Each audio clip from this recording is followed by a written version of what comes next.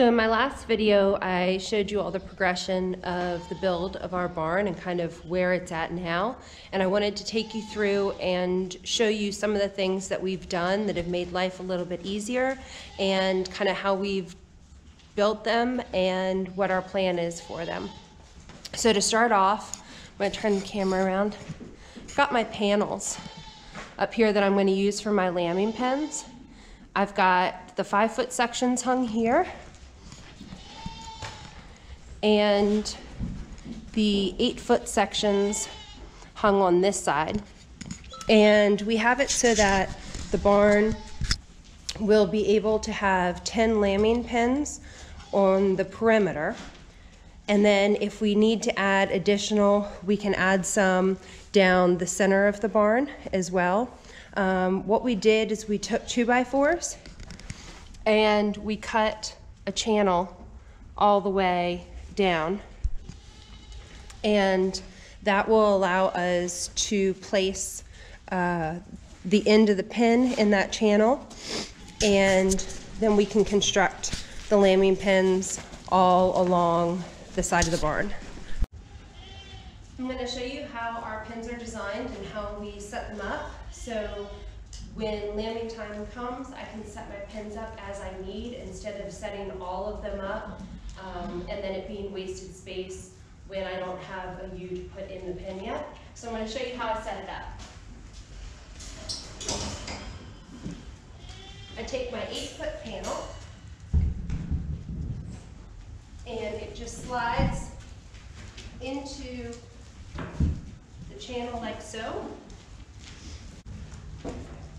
And then I have my 5-foot panel, and I'll be using the Premier hinge connectors. So I just have to spiral it on. I found that it works easy to just kind of sandwich them next to each other.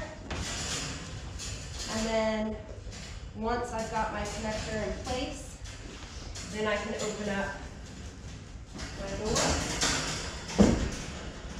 And then that'll be a pin. And then I'll just continue to add each pin as I go. And then I can also, if I need to, remove these dividers if I want to maybe integrate a couple ewes and their lambs together before allowing them out into general population. And then when I'm done, super easy.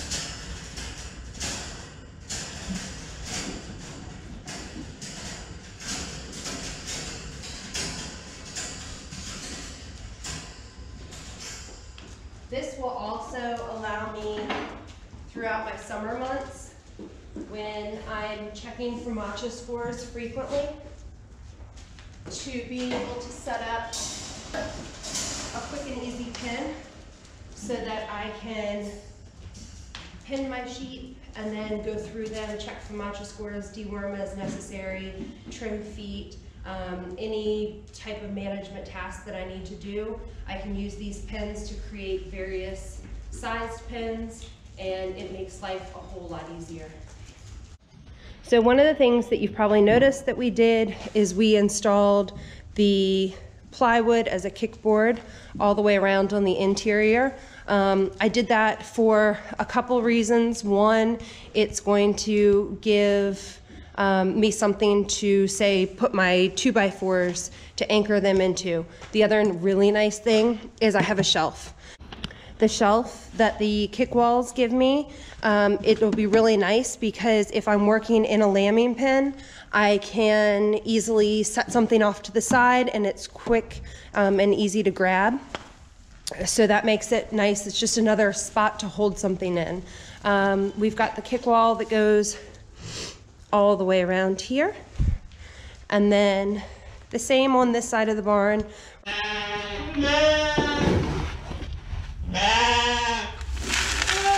I don't know about you all, if you have sheep or goats or other animals that you're feeding, but I got really tired of riding my sheep every day when I went to feed. I would pour the feed, they'd be in and around my legs, I'd be tripping over them, they'd be stepping in their feeders. It was just a disaster. So one of my big things on my wish list for this barn was a fence line feeder under a roof.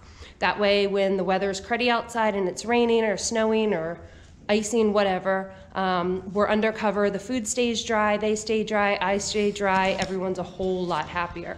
So we made the fence line feeders that you see behind me, and they were really simple to make. We had some extra fence boards that we had laying around from the walls that we did on the barn. Those are all oak fence boards.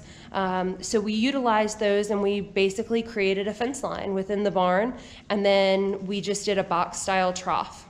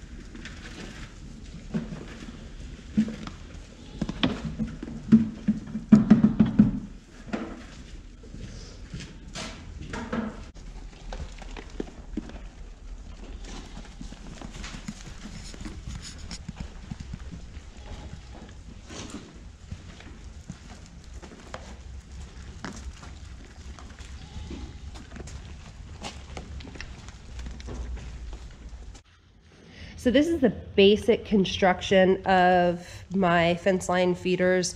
We sunk post. We've got 1, 2, 3, 4 posts that we sunk in here, just as if you were building a regular fence. And then I had to figure out what height I wanted my openings at. It took a little bit of thought, but I played around with it and I came to this height. I'll have to measure it to see exactly what height it is at. And we placed that board, and then you can kind of see here on the side, it's got another fence board that comes out here. Hi, honey wants to help. And then we've got 2 fence boards high on the back to keep things from spilling out. And then we've got end caps, and I also capped it off in the middle at the post so that there wouldn't be feed that would just sit there that they would try to reach around to get to. And then that allows me to have all my feed in here. They can easily get to it. It stays nice and dry. It's easy to clean out. My scoop, I found, fits in here really nice. So if I need to scrape it out, to clean it, I can easily do that. And then we did have, we made the walk-through gate as well. And I wanted that so that when I'm working in back here in my aisle, I can walk through and do what I need to do. So we just did it in the same style, and got just a little simple latch. And I decided, since it was part of the whole feed system, I would just place my mineral, my loose mineral here, as well as my sodium bicarb, the baking soda as well. So I can easily check levels as I'm feeding and top it off as needed. But that's kind of our feeder system and what we went with. I've been really happy with it so far, and I think it's going to serve us really, really well. Hi Emerald, hi Flash. How many babies do you have that you're cooking? Huh? You are getting wide.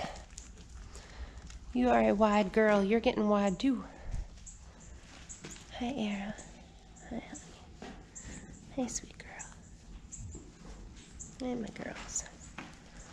This is Olive. She's a black badger. Hi Olive. Hi sweet girl. I want to show you some of these girls. So we are about 22 days away from the first possible lambing date. Lambing could potentially begin February 21st. So we are about 22 days out, and some of these girls are getting rather large. Look at this. She looks like she ate a football and it went sideways. So this is Emerald, and I've got Emerald, and then her mom, Jasmine, who's right here. Jasmine gave us quintuplets last year, and I held back 2 of the ewe lambs from those quintuplets. That line tends to be a little bit of overachievers. And then Jasmine's other daughter here is Magnolia. And then this little one that keeps following me around, this is one of the quintuplets that Jasmine had last year, and she's a super sweet girl. So these are some of our fen sheep, some of our flock, and one very naughty goat who decides to always come in the sheep barn to eat. Apparently she's too good to eat with her goat friends. So one thing we were not anticipating when we decided to use fence boards for our walls was how much they would shrink. You can see throughout the barn there are gaps between every board. I was hoping for it to be board on board flush to keep out any drafts. That was also kind of what prompted me to say, hey, let's put up these kickboards. It's just sheets of plywood, and that'll keep drafts off at the sheep's level. We're kind of undecided right now as to how we're gonna finish it off. We're not gonna paint the barn until the spring. I'm thinking that what we're gonna end up doing is we are gonna do like a board and batten and have the strips of wood to cover the cracks in between the boards.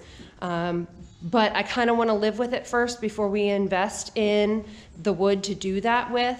I may end up liking the ventilation. So far, it doesn't rain inside the barn and things like that when it rains outside through the cracks. So we're just gonna kind of live with it and see what we think. Last but not least, we are also gonna expand on the outside, the left and the right side, as well as the front. So off the side, we're gonna extend out an overhang here. It'll probably be about 12 feet. And we are gonna enclose this sidewall here. And on the back, we're gonna have it to be where there'll be a half wall and then there'll be a slider door. So if I slide that door closed, then that overhang area will be closed off in the back, and then up the side and open in front, since all of our prevailing weather comes from the back.